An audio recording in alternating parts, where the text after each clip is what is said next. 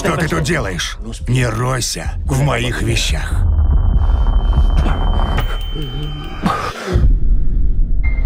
Дневник.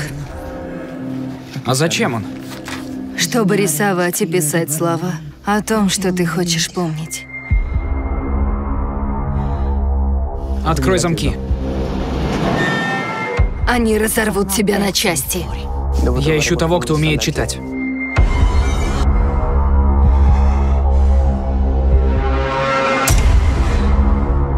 Ты умеешь читать? Я хочу знать, что там написано.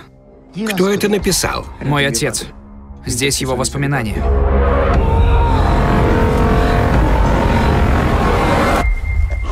Ты правда хочешь знать, что там? Да.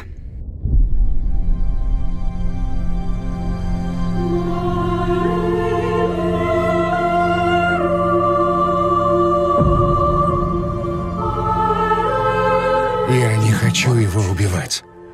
Он другой. Скажи, как тебя зовут? Я не знаю своего имени.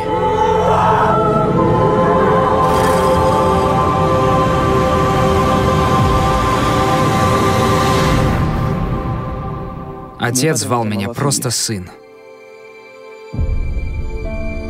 Земля сыновей.